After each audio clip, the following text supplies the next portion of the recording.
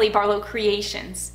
If you're new to my channel and you're stopping by for the first time, thank you for stopping by. Welcome to my channel. Stick around a while by clicking that red button for more crafting on a budget, more everything on a budget videos to come. And if you click it again when the bell appears, YouTube should notify you every time I upload a new video, depending on the option that you choose in the drop-down menu of the bell. If you're interested in following me on social media, you can find those links in the description box below. What have I got going on for you for today? Today I am bringing to you another fall DIY, but this one is kind of crafting from my stash. I'm using some of the plaques and some of the items that I've had in my stash to do this DIY, along with a couple of items that I did pick up at Hobby Lobby, some budget-friendly ones that I got at 50% off, let me add. I love this DIY. I love the outcome of it. It is so rustic, it's farmhouse, and most of all, it's got that fall and harvest feel to it that I absolutely love because it is that time of year. So let's not waste any more time. Let's jump into it and let's do some DIYing and make some fall and harvest decor for this year, because why not?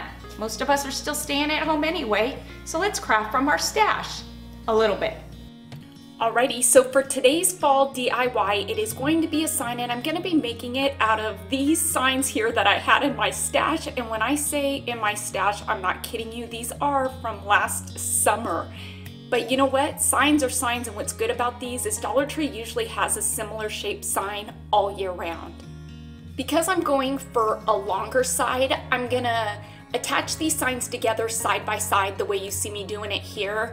And to do that, I'm gonna use some of Dollar Tree's Crafter Square wood glue and some of the jumbo popsicle sticks. I went ahead and just cut these up because there's no sense in using the jumbo stick the full length of the jumbo stick, because then it's just gonna be wasted. So I cut it into threes and got this.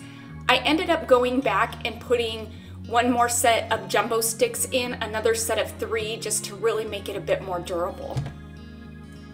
I'm gonna be using the back side of these plaques because why not? It's a blank canvas, and that way I don't have to worry about covering up the design on the other side. It's easy peasy.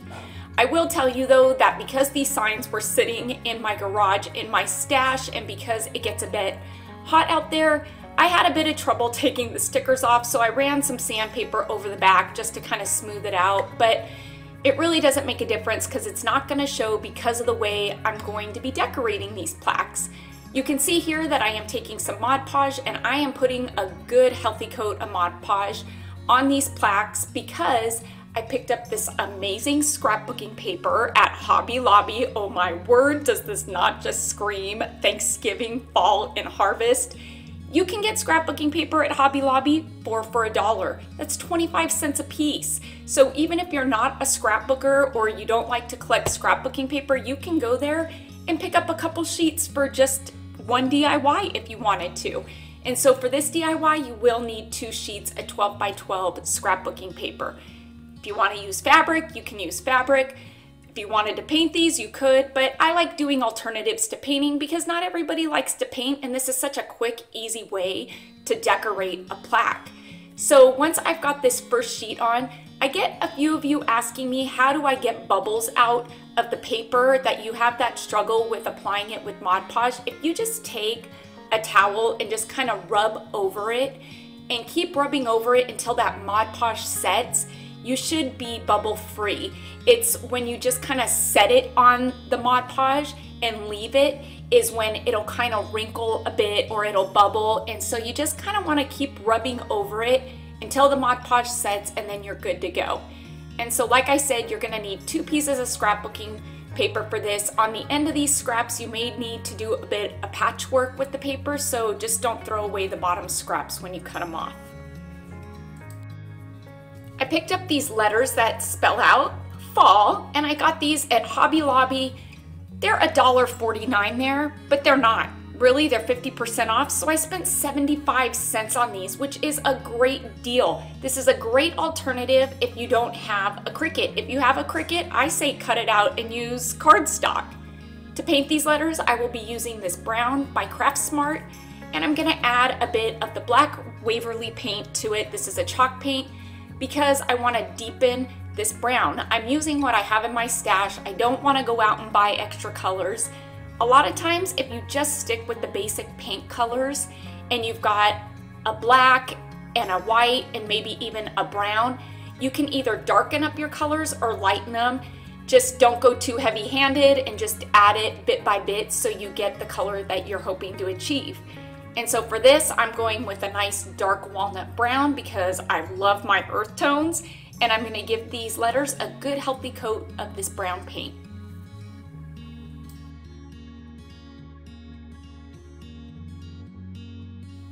Once I got the brown on, I was feeling like it was a bit dull, and so since I have this gold metallic puffy paint in my stash, I figured that this would add just a bit of shimmer to it, give it a little bit of pizzazz maybe. And so before the acrylic paint dries, I'm just gonna go ahead and squirt the puffy paint right on the letter, and I'm just gonna mix it in with that brown paint. I'm not looking for anything super shimmery or metallic-y. I just want something subtle, just to kind of make that muted matte brown, that dull brown, kind of go away.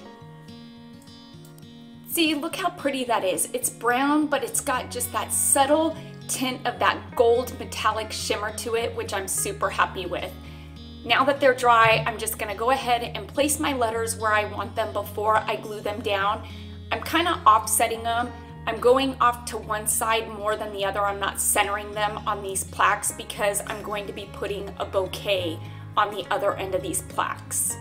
Once I had the word fall out, I was kind of thinking that it was missing something, and an afterthought was to add happy and y'all to it, so it would say happy fall y'all.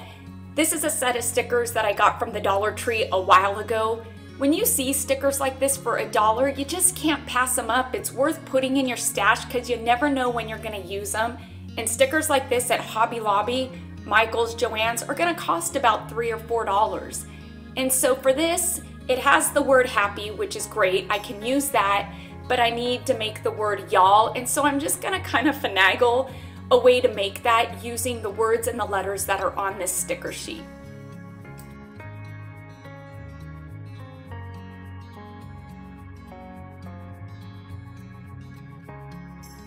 And good thing I didn't throw away my paint, and so I'm just gonna use a sponge dabber and give these gold letters a nice fresh coat of brown paint.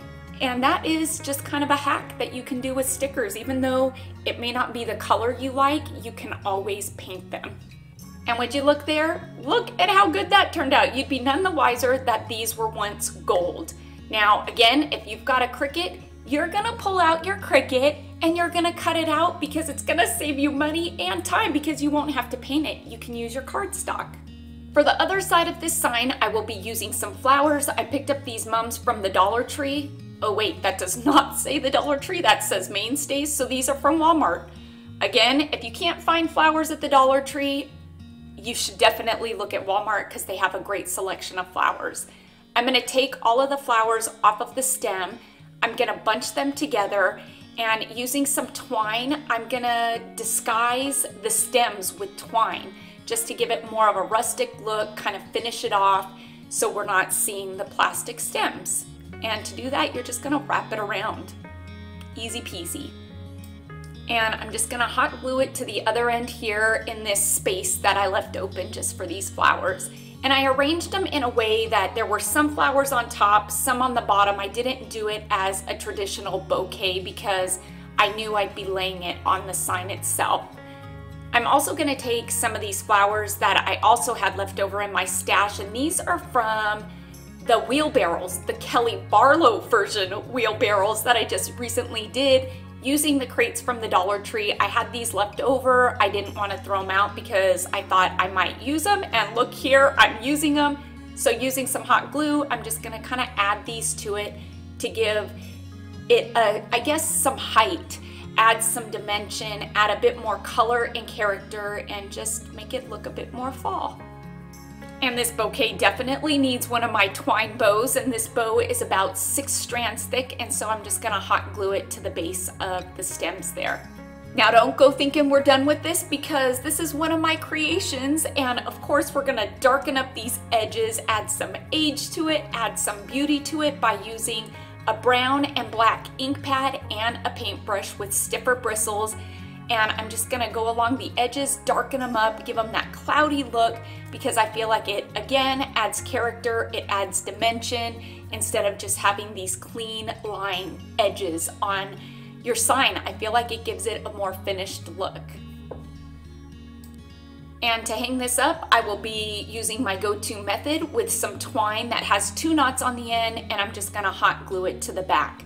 Now, because this is for me and I'm keeping it, I'm not gonna finish the back off with any craft paper, but if it's something that you wanna do, you most definitely should do it using the craft paper that you can get at the Dollar Tree, or if you're gifting it to somebody, you might wanna do that. But because nobody's gonna see the back of this and it's staying here in my stash, in my collection of fall decor, I'm not real worried about it. And just like that, we have got a fall decor sign that we've just DIY'd for just a few dollars that we have made to suit our decor. We got creative and we made this. This is a fall decor sign that you can make outside of the items at the Dollar Tree when they're not carrying fall decor anymore, because these are items that you can get at your local craft stores year round. So if you still want to do some fall DIYs, here's one for you. I hope you all enjoyed today's fall and harvest DIY using items from my stash and a couple of items that you can find at Hobby Lobby that were 50% off. This was such a budget-friendly, fun DIY that it's a piece that I'm gonna actually really enjoy putting up and keeping in my home during the fall and harvest season every year. This is one that I'm definitely gonna keep.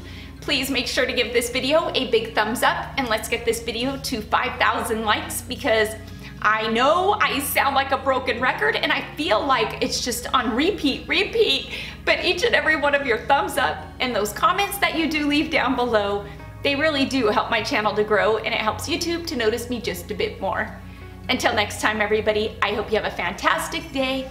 Happy crafting on a budget. Stay happy, stay safe, stay healthy, but most of all, stay positive, and bye for now.